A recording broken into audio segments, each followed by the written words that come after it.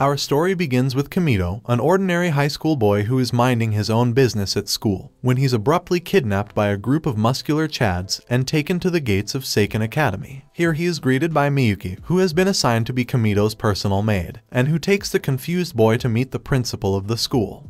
That's when Kimito learns that this academy is actually an elite all-girls school that is attended by the daughters of wealthy families. However, due to being cut off from the realities of normal everyday society, many of the students here become addicted to online games and anime recaps, and ultimately become antisocial shut-ins after graduating. To remedy this, Kimito, an ordinary and unimpressive boy in every way, was chosen to teach these elite girls about the life of a simple commoner, and to help them become more comfortable around men, as most of the girls in Seiken Academy have never met a man before. But to his surprise, Kimito was also chosen because Miyuki and the principal mistakenly believe that he has a thing for handsome muscular men. But when Kimito admits that he actually likes girls, Miyuki and the principal begin to panic and decide that they will have to cut off Kimito's manhood in order to keep the girls safe. Upon hearing this, he immediately shouts that he actually adores the muscles of handsome men. And once the nut-cutting situation is diffused, Kimito is taken to his classroom, where he's immediately confronted by beautiful female students, one of which is Reiko, a perfect model student who excels in everything from academics to arts and sports. Suddenly, Kimito's cell phone rings, which surprises the other students, as they've never seen such a strange object before, and they proceed to swarm Kimito's phone to get a closer look at this alien object. Afterwards, Reiko returns the cell phone to its rightful owner, but places it in a gift box before doing so. When she then gives the box to Kimito, their hands accidentally touch, which greatly flusters Reiko, as this is the first time she's touched a man other than her father. Later that same day in the schoolyard, Aika, a social outcast who sucks at everything, pulls Kimito's hand towards her and attempts to kiss him, but he manages to narrowly avoid this brief trip to heaven. When he questions her about this strange behavior, Aika reveals that she heard from her seniors that if she kissed a man, all her dreams would instantly come true. To mock her for believing something so ridiculous, Kimito jokingly says that she also needs to roll around and bark like a dog if she wants her dreams to come true, which Aika does without even questioning it, much to Kimito's disbelief. After an exhausting day, Miyuki escorts Kimito to his room. But when the bedroom door opens, he's shocked to see that his new room is identical to his bedroom in his house, complete with his two interesting posters hanging on the walls, which Kimito begrudgingly destroys in order to hide his true desires, and spare his manhood from Miyuki's dangerous snipping. Moments later, Aika visits Kimito in his room and confesses that she's rolled around over 50 times, but her dream of becoming the most popular student still hasn't come true. She further explains that she wants to learn more about the life of a commoner, in hopes that this knowledge will make other students admire her. Feeling sorry for her, Kimito finds himself reluctantly agreeing to help her, and Aika becomes the first member of Kimito's Commoners Club.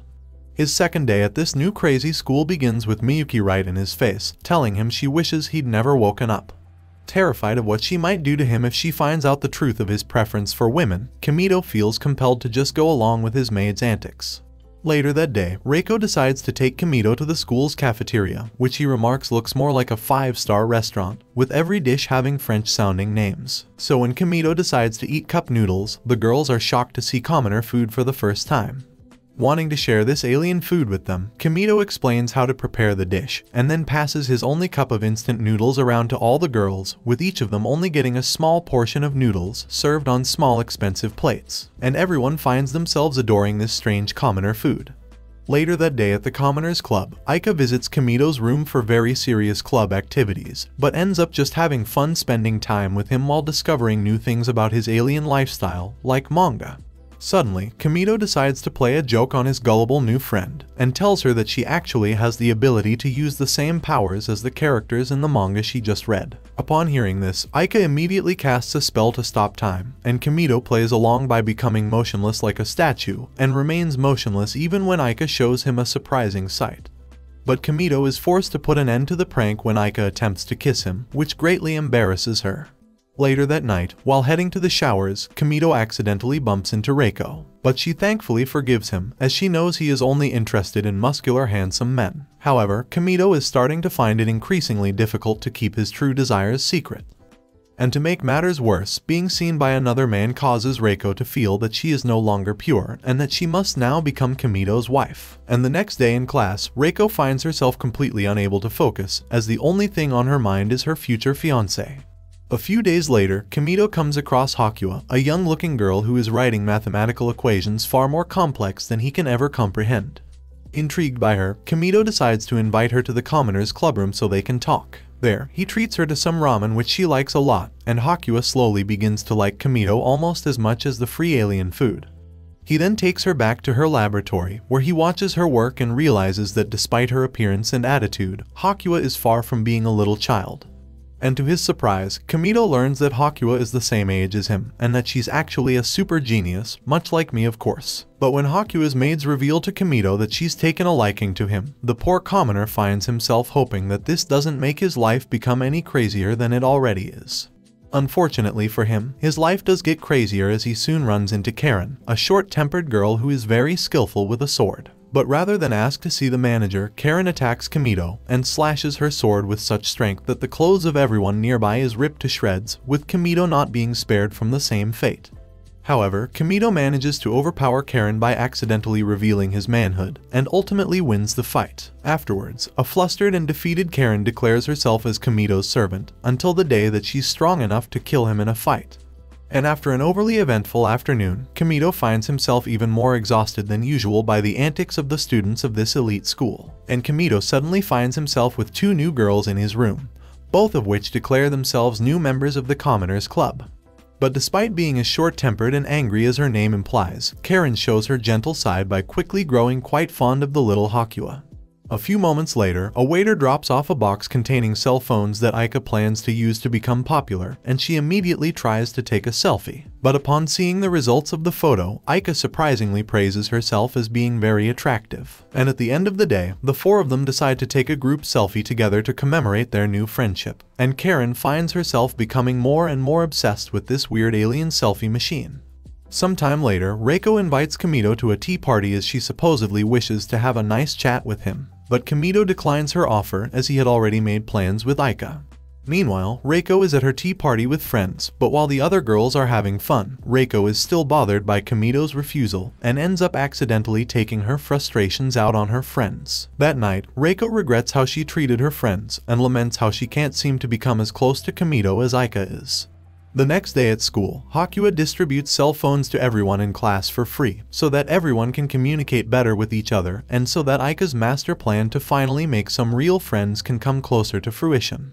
In class, however, Aika notices the weird mood between Reiko and her friends, and she decides to help Reiko out by suggesting her to host a party. But Aika's antisocial behavior is misinterpreted as rudeness by Reiko, and the two girls begin to bicker and fight.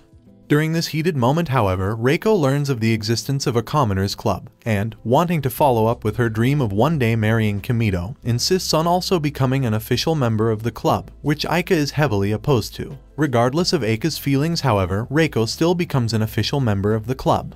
But as the club activities are underway, Miyuki visits Kimito's room and is rather displeased to see so many girls in his room at the same time. This leads Miyuki to once again threaten to snip Kimito's manhood with her giant scissors, and the poor Kimito has to once again embarrassingly pretend to be attracted to muscular men. But the girls of the club are starting to grow suspicious and begin to question his true preferences. The next day, Kimito wakes up only to surprisingly find Hakua laying next to him. But when Hakua's stomach growls, Kimito offers to cook her commoner food for breakfast, and settles on cooking potato cakes for her after she agrees to eat whatever he makes. But while cooking together, Hakua ends up removing her clothes again, and starts scribbling notes on the wall, much to Kimito's annoyance. In the end, Hakua turned out to not be that big of a help with cooking, but the potato cakes still turned out to be a success, and she loves eating them. After they're done eating, Kimito takes Hakua back to her lab, and is surprised to find a plushie of himself in her room, which leads an embarrassed Hakua to push Kimito out. Meanwhile, the other girls, jealous of how close Hakua is to Kimito, attempt to become closer to her so she spends less time with Kimito. But she seems completely disinterested in everything they try, and the girls are eventually forced to accept defeat. Sometime later, Seiken Academy arranges a trip for the students to safely experience commoner life on a custom-built land. The land has normal shops and streets just like regular Japan, so that the students can understand the essence of living in the real world, as well as handling simple situations like crossing the street and ordering food at commoner restaurants. But while walking around, Kimito finds many flaws in this place compared to the real Japan that he's experienced. He decides to ignore these flaws, however, and instead encourages the girls to try ordering their own food. He even tells Aika exactly how to order her food, so she can gain admiration from her classmates. However, things don't go quite as planned as Aika begins to panic. But by the end, both Reiko and Aika gain confidence by ordering food by themselves, which impresses the rest of the girls in their class, who all decide to follow their lead. And as the school trip continues, the class visits more commoner places to have fun at, like an arcade, where Reiko surprisingly manages to win a doll from a crane game, which makes her very happy. Meanwhile, Aika's time to shine finally arrives as she's able to teach other students how to play the various games at the arcade, which she learned from all the manga she read in Kimito's room. And her knowledge and performance ends up greatly increasing her popularity among the students. This encourages Reiko to challenge Aika to a two-person game. But the two actually end up bonding more and more as they play, and Reiko and Aika finally become good friends. Later that day, Kimito spots Karen looking at a dress in front of a mirror, but she's too shy to try it on. Realizing that Karen is secretly afraid of his non-existent fighting skills, Kimito manages to convince her to try on all kinds of clothes that she secretly likes. And when Kimito compliments her, Karen is shocked to learn that he finds her attractive, leading Karen to strike Kimito and run away in embarrassment. The next day, Kimito wakes up another morning to Miyuki's face, who once again wishes that he had never woken up.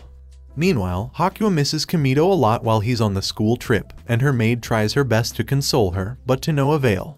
When Kimito finally returns to the academy, however, it's revealed that Miyuki has been waking Kimito up with a kiss every morning, which is the real reason why she kept wishing for him to never wake up. Sometime later, Kimito introduces Aika to a fortune-telling game on his phone, and Aika gets rather amused by the existence of such a thing. The girls gather again at the Commoners Club and decide to give the app a try, and quickly become obsessed with it.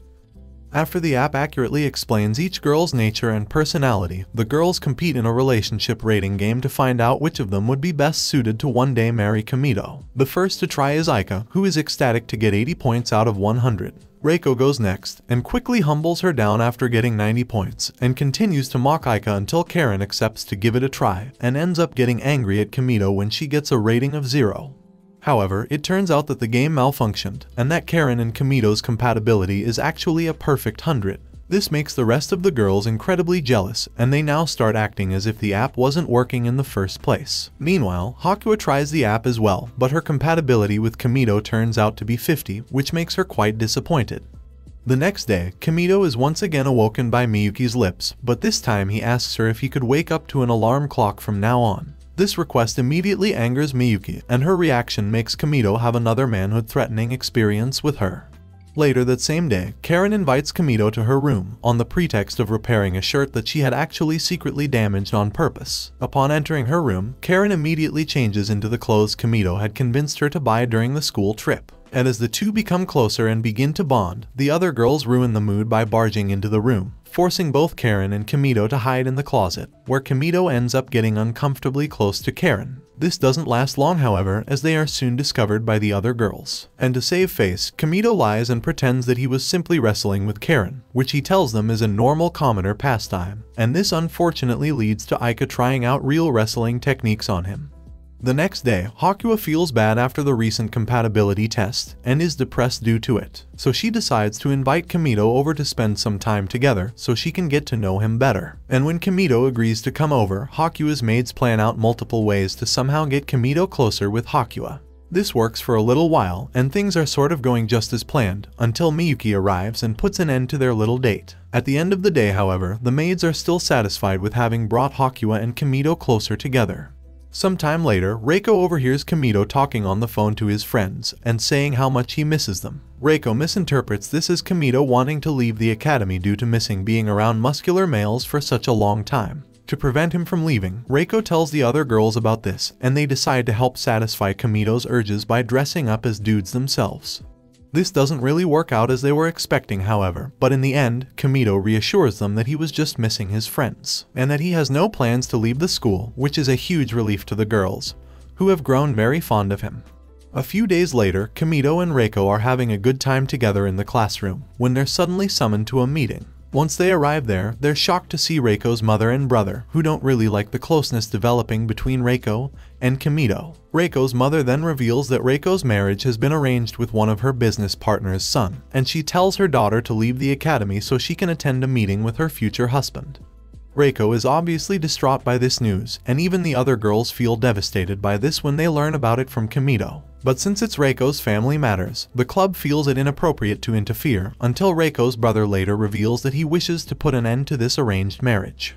Reiko's brother then takes the group to the house where Reiko is meeting her future husband, but it's surprisingly heavily guarded by armed men. Without hesitation, however, Karen uses her sword skills to deal with the guards, while Reiko's brother faces off against his martial arts instructor. The rest of the club head inside, and Hakua assists Kimito and Aika by hacking the security systems. And they even receive help from Hakua's maids and the muscular men who kidnapped Kimito, and they manage to reach the meeting room just in time to plead with Reiko's mother to call off the marriage.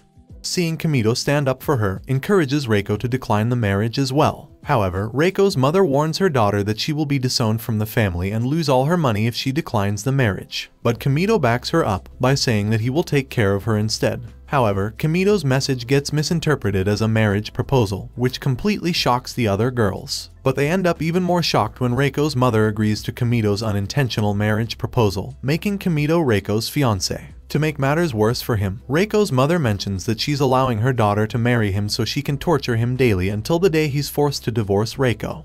After all this, Reiko is successfully saved, and the Commoners Club returns to normal, but Kimito finds himself with even bigger problems now that he's somehow engaged to Reiko. And even after he explains the misunderstanding that led to this situation, Reiko still believes that she will someday marry Kimito, despite his supposed love of muscular men. Thanks for watching another anime recap, and I hope to see you again soon.